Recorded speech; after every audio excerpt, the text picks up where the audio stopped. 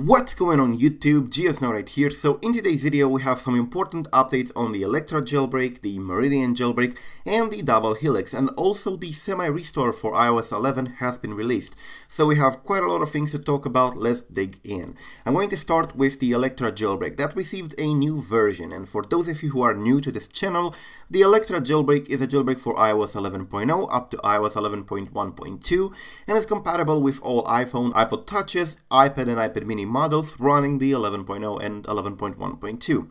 The version that has been released is the 1.0.4. Some people say that the 1.0.3 is pretty buggy, and for some people it didn't even work on their devices according to them in the comment section. So the version 1.0.4 has been released and it's apparently more stable than the previous one.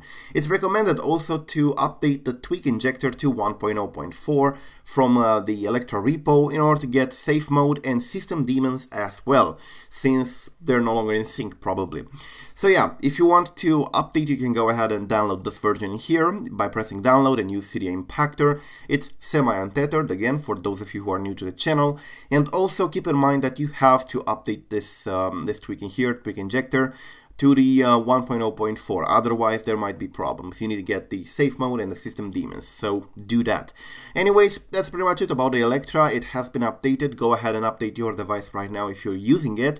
Even if you didn't have any problems, it's still a good idea since it has pretty much quite a lot of changes in here. It replaces a lot of things, it removes the XPC code, so it pretty much changes a little bit the structure. Now I'm going to talk about the DoubleH3lix jailbreak that also received an important update, but I didn't want to make a separate video just for this, so I decided to include it in this update video.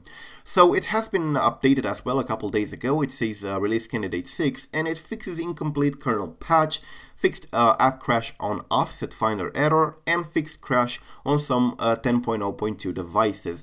Now for those of you who are new to the channel, DoubleH3lix is pretty much a jailbreak for 64-bit devices running any iOS 10 version, starting from iOS 10 going up to iOS 10.3.3. You can use it for 10.2.1, 10.3.2.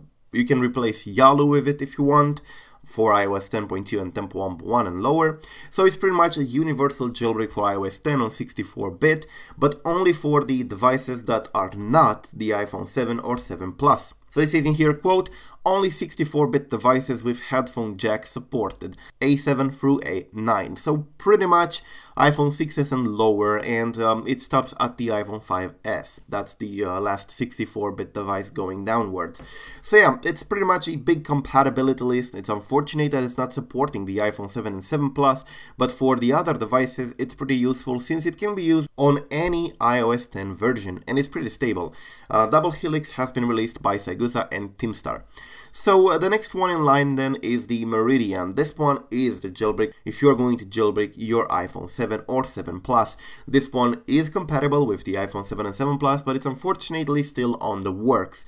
We got though a little bit more news on the Meridian and the way it's going to work. So according to the developer, which is PsychoT or IBSparks on Twitter, he said that his Untether, granted that he can create it and his theory is right, will be available as a package in Cydia. So by default, the Meridian jailbreak will not be untethered.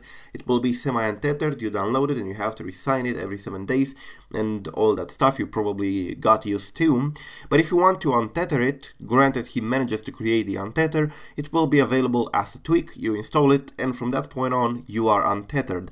Now the Untether idea is still in the works, it's still a theory, and he still has to do quite a lot of work in order to get it right and in order to get it working, so please don't get overexcited about that. But granted he manages to create it, it will be available as a tweak, so you don't have to use it if you don't want a an untethered jailbreak. Somebody asked what will happen if they simply remove the Untether package from the device.